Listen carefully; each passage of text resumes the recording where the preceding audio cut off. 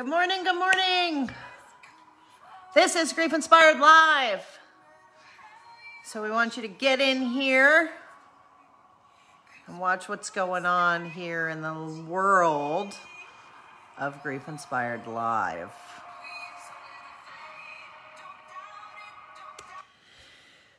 So good morning, good morning.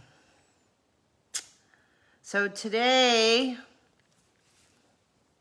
is a very good live, I think, I hope. Big share, big stuff. So, so excited to share with all of you. So I am going to share with you today my number one secret weapon against grief, anxiety, depression, all of the bad stuff. Yeah, I'm going to share it with you. So stick around. I'm going to tell you a story. I'm going to give you some background, and then I'm going to share with you my secret weapon. So if you're here, it's likely because you're grieving. Wow, that's hot. Or you know someone who's grieving, or you want to learn more about grief. And here's the thing. Most of us, I know I was included, when grief strikes, when you lose someone that you love and grief starts, the grief cycle, the grief tornado, the grief whirlwind, whatever you want to call it, most of us don't know what to expect from grief. We don't know because no one's told us, because it's likely new for a lot of us. And so there's no preparation. There's no anything. If you're lucky, you can put your seatbelt on. If somebody tells you to put your seatbelt on, and you're off to this ride, off of this journey, off on a series of events that's going to surprise you, that's going to challenge you, that's going to make you look within, make you decide who you are at your core, and make you wonder whether or not you want to get up out of bed in the morning. Grief does that. Grief does that. So most of us don't know when we start embarking on the grief journey that grief is going to take care of, it's going to take over everything. It's going to take over our hearts. It's going to take over our mind. It's going to leave us feeling completely out of control because seemingly we have no control. All of the overwhelming emotions, the waves of grief that come and go, everything that's unexpected for you, the bouts of depression, when you think things are better because you've been better for a while and all of a sudden this second bout of depression sinks in and makes you wonder whether or not you're actually going crazy. That makes you wonder whether or not you're actually going to be able to get past this grief thing or if it's really just going to be all consuming. That's what grief does to us early on.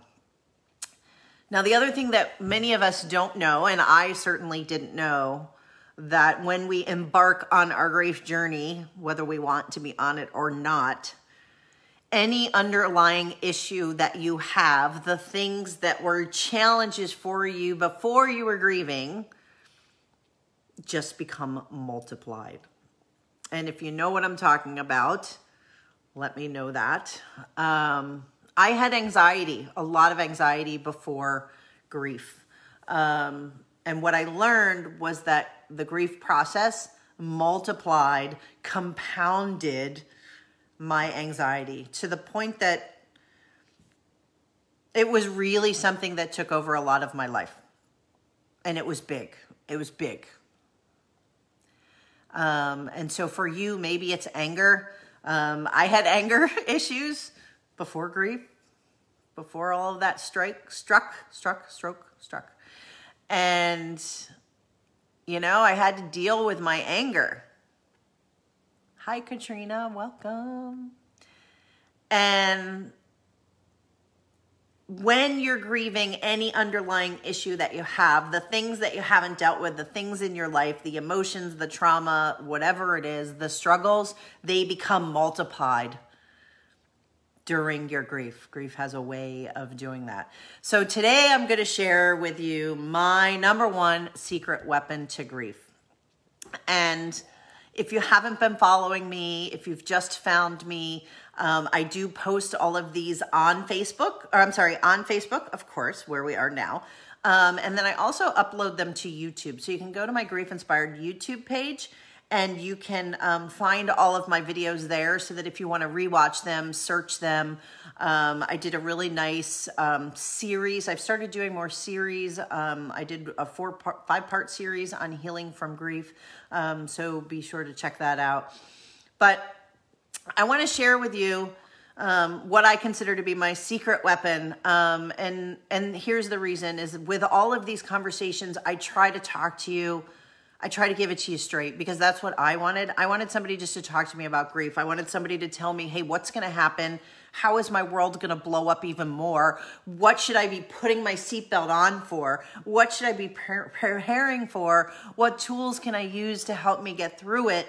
You know, and can you be there as a constant reminder that I can get through this thing, that I'm not the only person in the world who's gone through this, that I can survive this, that this can actually grow me, that through the struggle, I can learn more about myself, I can learn more about my life, and I can become a better person in the world for the people I love, for the people I've lost, for the people I've yet to know. So that's what I try to do. So I want to start by sharing a story with you. I mentioned before that I had anxiety. I've had general anxiety probably, you know, it started creeping up, I think, in middle school. I was the kid that was like, I really felt like I didn't fit in anywhere. High school, I tried all the different groups and realized that, that group, you know, so I was trying. But anyways, it led to a lot of anxiety for me. And fast forward through college, and my anxiety really started to hit a head when responsibility in my life really became big. So I had gotten, you know, a good job, my first real job out of college, right? So I was making money.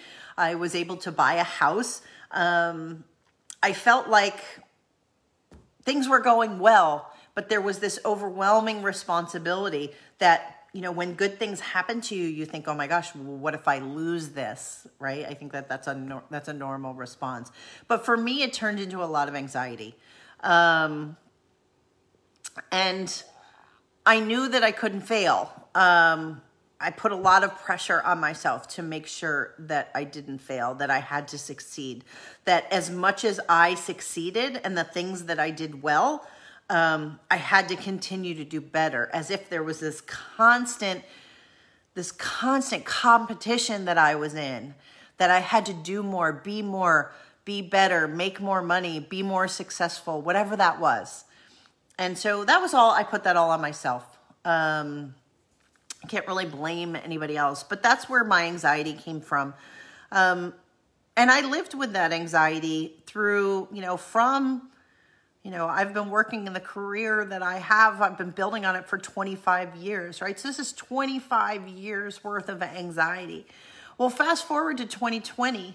And this was, last year, right before the world went crazy and berserk and bonkers. And I had met a man named Jack Canfield, or learned who he was. So I haven't met him in person. I've been on a lot of Zoom calls with him, so I know him well. But anyways, I was introduced to him. And if you don't know who Jack Canfield is, he is the author of the Chicken Soup for the Soul series books. If you don't know what those are, they are short stories that really offer a lot of hope. They feed your soul. So if you haven't checked them out, do that, because I think particularly when we're grieving, I think short stories are good, because our attention span is shorter because there's much more going on up there. And I think that they're stories of hope. I think they're feel-good stories. And I think that that's the kind of thing that you should be putting in your head when you're grieving. So check those out if you haven't. But I took a course with him. After I met him, I decided to take a course. And he helps people do a lot of internal work. Sorry, I'm struggling here. And so as a result of my anxiety, I fed my anxiety, and I fed my anxiety, or tried to quell my anxiety with food. And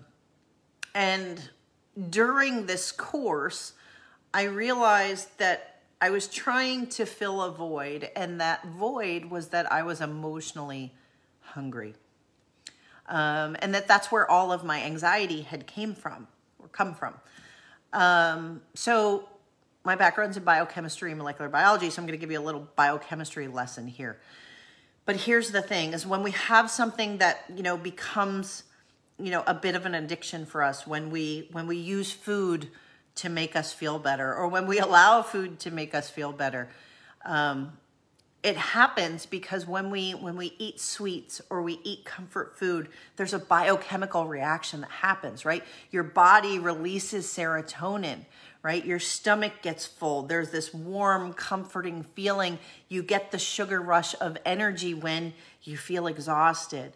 So there's a very real biological reason why we go to things like food, to try to fill the void. And that void for me was I was feeling emotionally hungry. And that's where my anxiety came from. And again, same thing holds true. Food is not the only thing that I've tried. I tried alcohol. So alcohol makes us forget, right? Shopping, you get a high, you get a serotonin rush when you find the perfect thing, or when you spend a lot of money, or you find something unexpected that really lights you up. So there's reasons why these things work, and there are reasons why we go after them. I am as guilty as anyone, particularly with the food. But the point I want to make is, I was really emotionally hungry, and it had been that way for the 25 years, and that's where the anxiety came from. I needed to fill that void. And what I didn't know, which I know now, is that in order to have my anxiety go away, I needed to fill that emotional void. And so the number one secret weapon that I'm giving you is a tool to fill that emotional void, whatever that might be for you. And your void is going to be different than mine.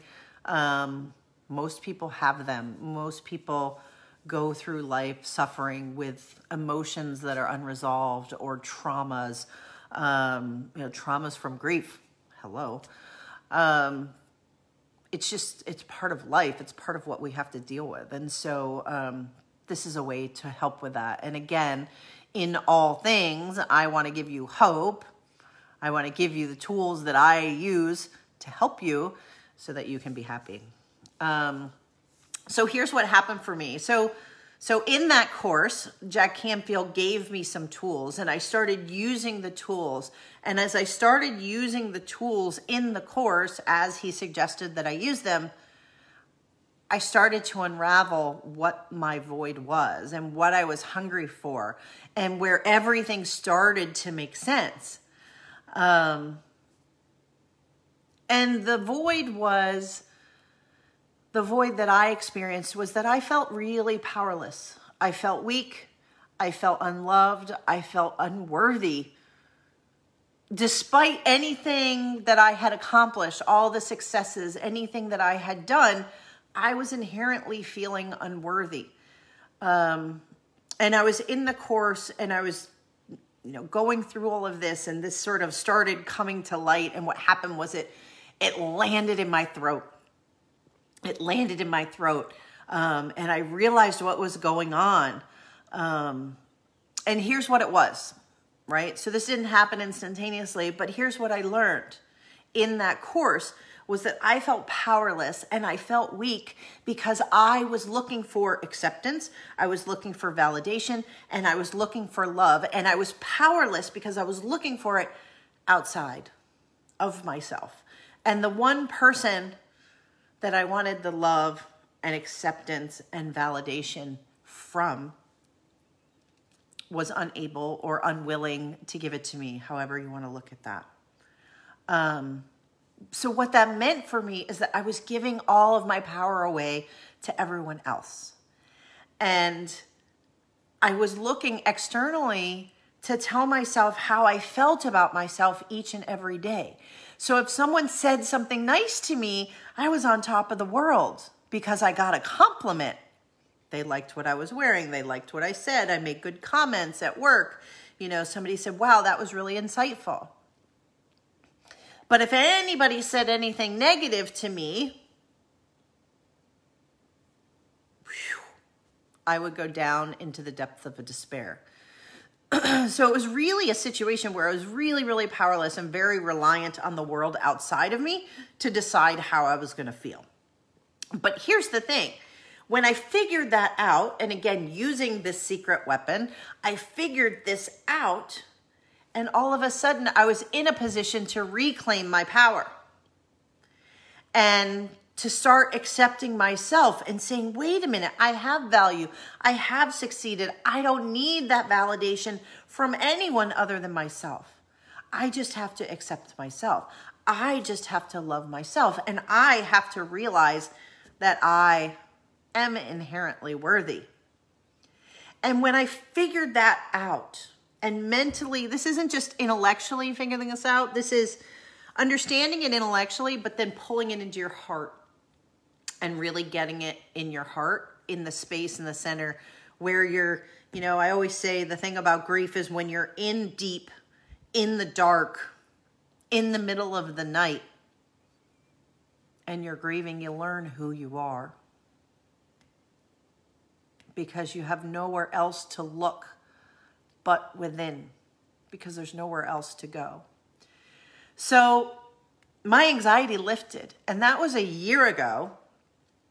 And I was so surprised, because here's the thing, sometimes about grief or sometimes about anxiety is you don't realize how in it and how overwhelmed with it you are until it starts to lift, right? We get really comfortable in the pain. We get uncomfortable in the struggle.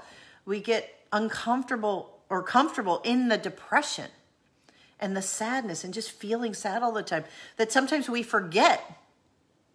We don't remember what it's like to feel happy. We don't remember what it's like to not have overwhelming anxiety that you just go through your day with. And so a year ago, my anxiety lifted. And I was a new person. Like, it changed me dramatically. So here it is.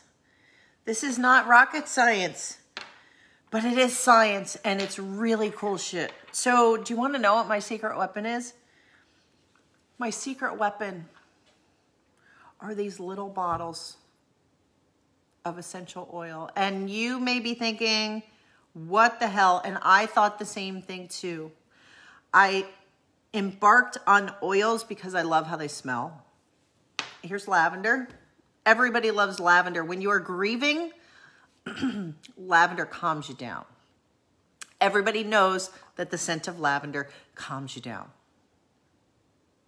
That's why if you look around, it's everywhere these days. It's on your pillows. It's in your laundry detergents. It's in your cleaning products. It's everywhere. So if you pay attention, you'll see it. And it does.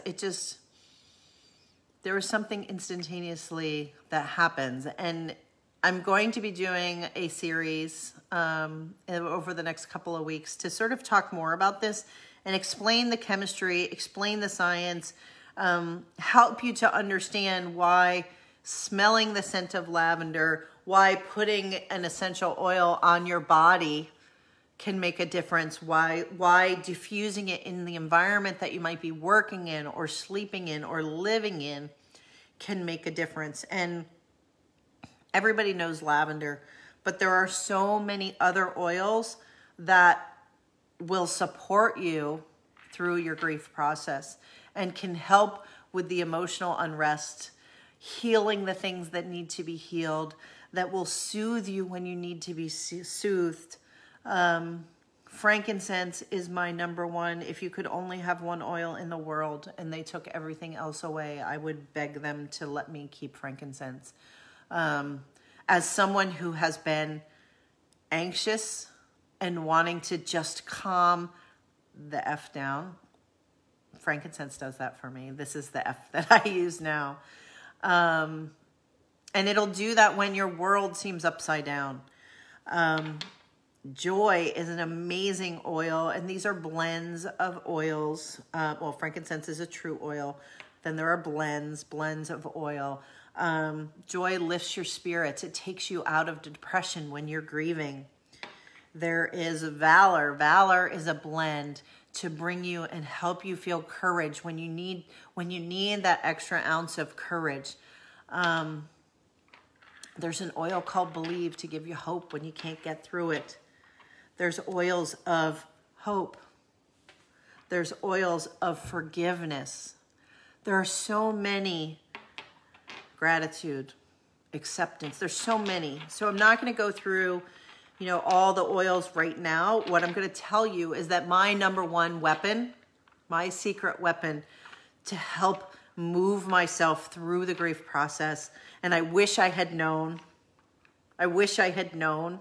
which is why I'm bringing it to you now, is really, really remarkable. And if you need to know more about what the real, pure, therapeutic grade essential oils are, I can help you.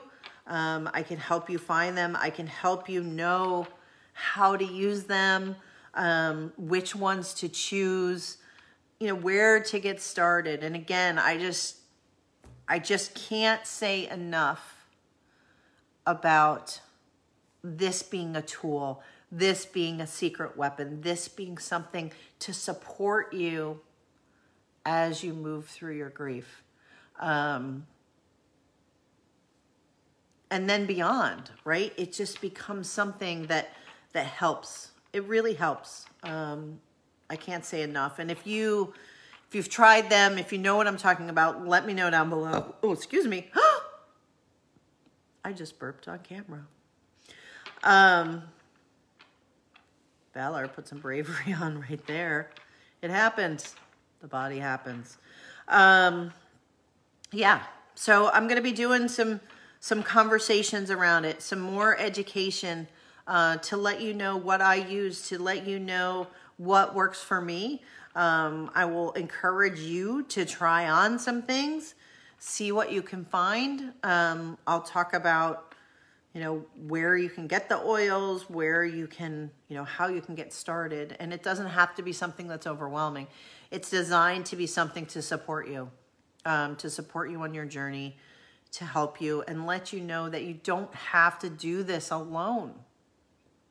And there are things that you can do. There are ways you can be active in your grief, and oils is one of them. I share so many of them here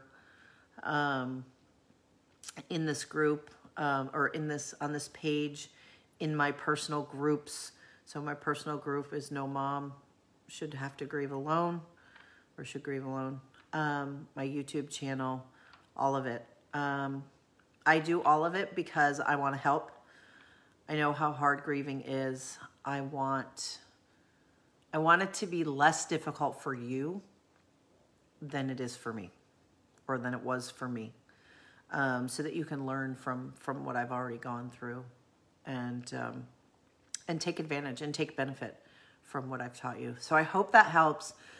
Next week, I will begin doing some intensive research to give you all of the tools and the information that you need about these oils to help you in your journey. And so before we go, I am going to smell this a little bit. This is some gratitude. This is a strong blend of an oil. Balsam fir, coriander, I don't remember all of it, geranium, frankincense. There's multiple oils in here, and they are so amazing. And I'll teach you why they work, and how they can help. So we will see you in the next video. Stay tuned for more. And as always, let me know how I can support you. Let me know what you need. You're not in this alone. You've got this, and you're doing great. Bye, everybody. Have a great day.